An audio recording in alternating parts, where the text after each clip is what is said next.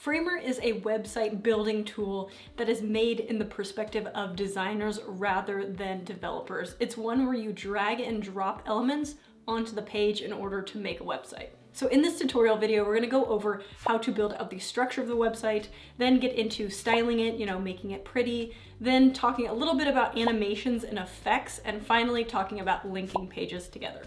Now we will be going over Framer's direct competitor called Webflow, which is meant more for developers, and we're gonna go over their pricing, so make sure to listen until the end to see my final thoughts on which one you should use.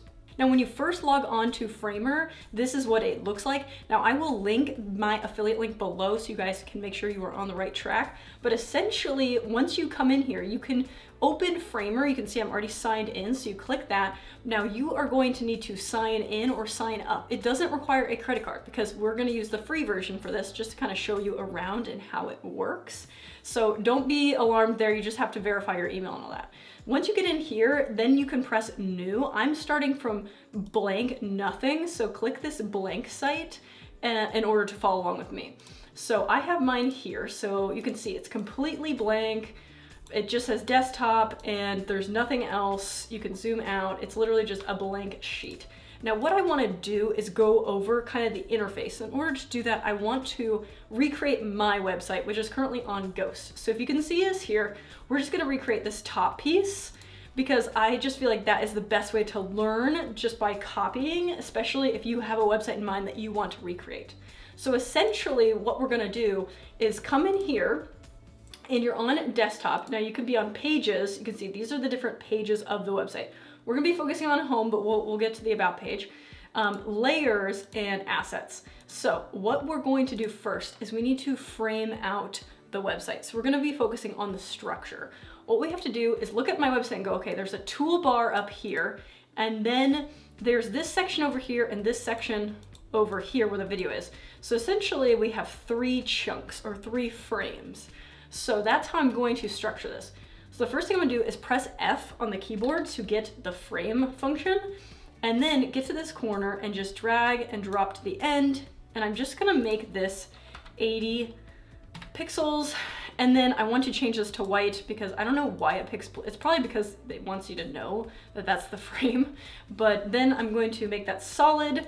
And then I want to actually add a border just so you guys can see like what the border looks like. Okay, so then you can see that's our toolbar. So what I'm gonna do is I'm gonna double click in the layers section over here and name this toolbar. That way it's super clear. So now what I'm gonna do, I'm actually gonna drop in my logo. So I have that as an SVG file just on another, like a Windows Explorer. So just drag and drop that in here. Now this thing's massive, so just bear with me here. You're gonna have to make this thing a lot smaller, and it's quite the process to get this thing, oh gosh, now I lost it. To get this thing moving here. So I'm just gonna keep resizing this until I can get it like so it's decent. My SVG file is massive. So then we zoom in, so just make it look like decent. So you can see I'm just gonna make it kind of the same size that my website has it as. And then that looks pretty good. And then let me just scroll over. A lot of this is just navigating this around. I want to add some text up here that says home and about. So what I'm gonna do is actually press the T button on your keyboard and then just click anywhere where you want your text. I'm just gonna put home. I'm gonna press escape. And then right next to it, I'm gonna press T again and put about. And then I can always just put them right next to each other. But we'll work on the styling a little bit later, but you can see they're inside this toolbar. See how on the layers here you have your frame that we named toolbar, and then you have your elements. Next, I want to add in some text, right? I need to add in 2 more frames because we have the 2 columns. So I'm going to press F on the keyboard again and just build out that frame. It doesn't have to be exact. I'm just going to do something like that, and then I'm going to make it white, kind of like we did with the last one. And then I'm gonna press Control-C, Control-V, move this one over here. Well, I could just move that one. I tried to stack them. Let me just redo that. Okay, I'm just gonna press F and do another frame because they don't have to be identical, but you can see I press F and now you can see right here, click go back, click and drag it to the end until you see the lines set up here. Again, this is gonna make it blue again. We don't need that. But you can always readjust everything, and you can see this one's kind of a little bit smaller. So again, you can just keep doing this until you see a line, and then bam. So now we have, I don't know, this is kind of covering that up, but oh, there we go. So essentially we have our frames. Now I want to add a video in this frame, and I want to add the text or headings in this frame. So I'm going to call this frame the video, and then I'm going to call this frame the introduction. Cool. So now what I want to do is I want to actually add the elements here. So to add the video, all you have to do is press insert, go down to video, and mine's a YouTube video. So you just drag and drop that into that frame. And then all we have to do is grab the URL for the video, copy and paste that, take it back here, and then add it, scroll down here where it says video, press enter, bam.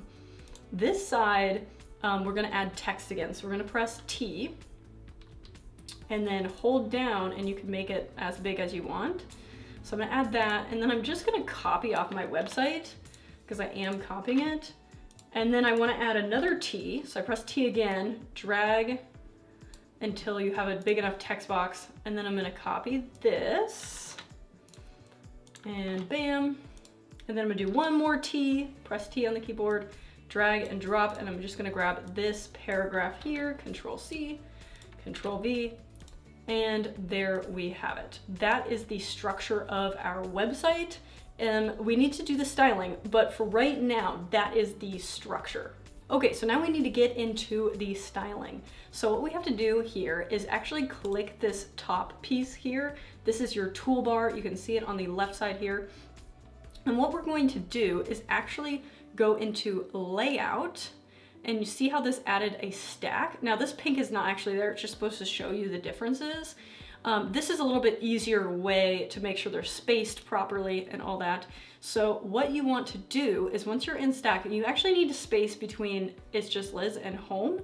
So you're gonna press F on the keyboard and drag and drop a square there.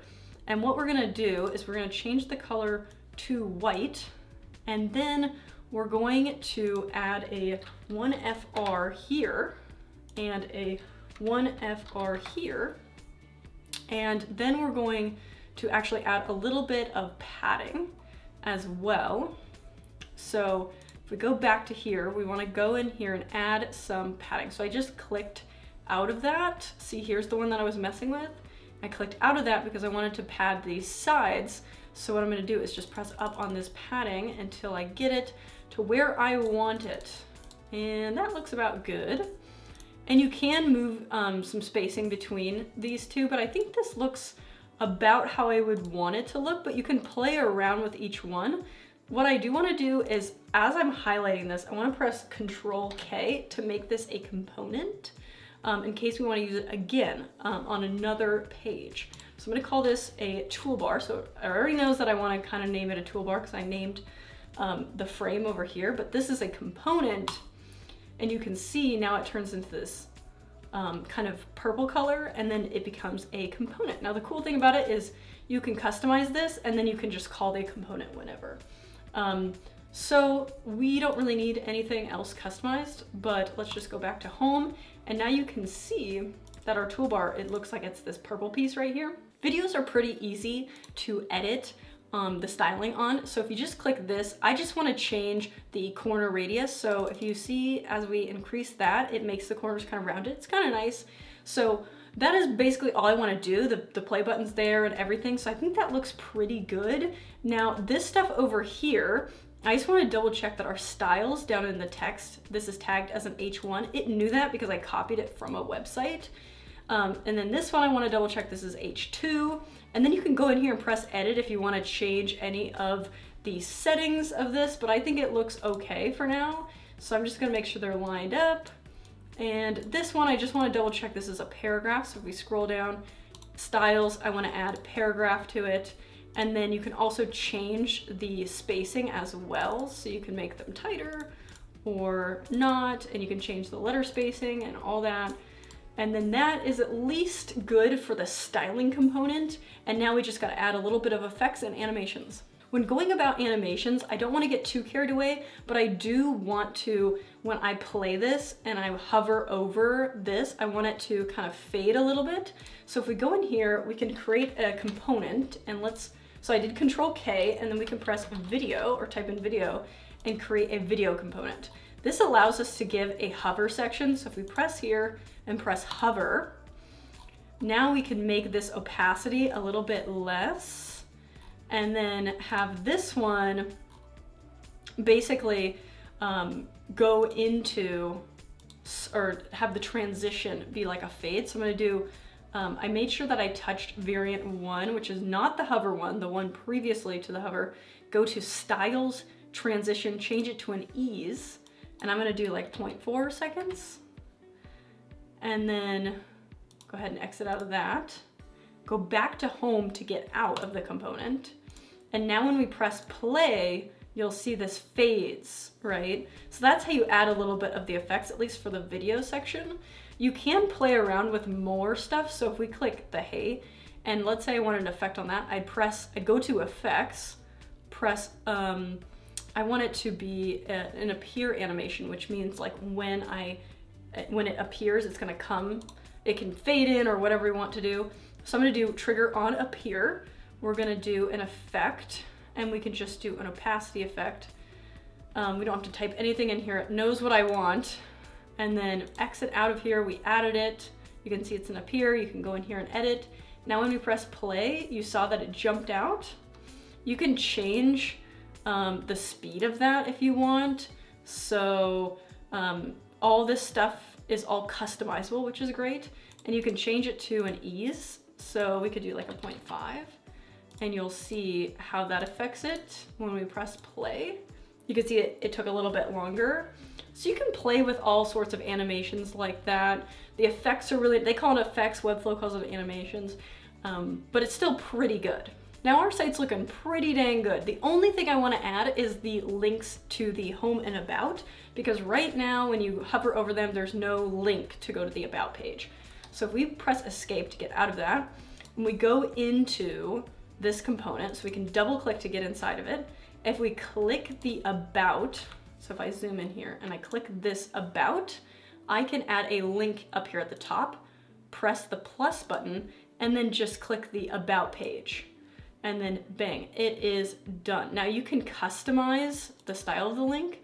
Right now I have, you can go in here and edit and make sure there's no decoration. Otherwise you can add an underline. You see how that affects it, or a cross, but I'm just gonna keep no decoration. That's when you hover over the link. And so that looks pretty good.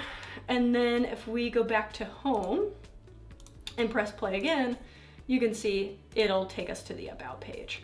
Now where that about page comes from is the pages section over here. So you can see we have a home, an about, and a 404. So I just sent it to the about page. So you can add more and more pages and then add your links so that way you can navigate to multiple different pages. So as far as pricing goes, it's actually relatively on point with the other site building applications. So I would recommend the basic. I would say per month you get 4 personal sites, unlimited pages, password protection, 10,000 visitors a month. I highly doubt you're going over any of that unless you have a ton of views or you're like a high-end YouTuber or something, then maybe upgrade it, but I think that is gonna be perfectly fine.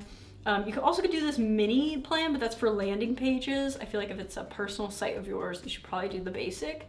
Now this is on point with Webflow. So Webflow has a basic plan as well, although their most popular is $23. So I guess you can get a little bit more bang for your buck with Framer, but essentially they're right along, they're within like $5 of each other, and they're both called the basic plan and they're $1 off. So I just feel like it's essentially the same thing. I find that a Webflow is a little bit more developer heavy, where Framer is more for designers. I find Framer a little bit more intuitive. Although I do have a developer background, so it's kind of confusing. I don't know, I'm conflicted, but I find Framer was a lot easier to use, at least up front, because if we look at the insert table, like it's a lot easier to drag and drop. The other one uses like navs and divs and kind of terms that are more developer heavy.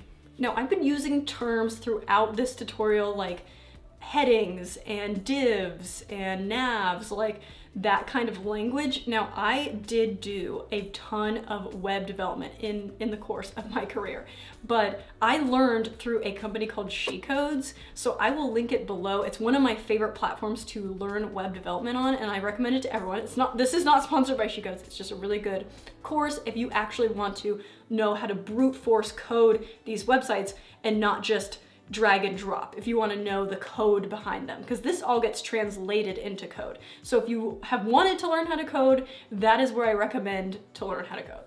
Now, I do have a basic tutorial on Webflow because I learned how to use that first before I tried Framer. So if you're interested in seeing if Webflow is more up your speed, then go ahead and check that out. I will link it up here and below. Otherwise, I will see you guys next time.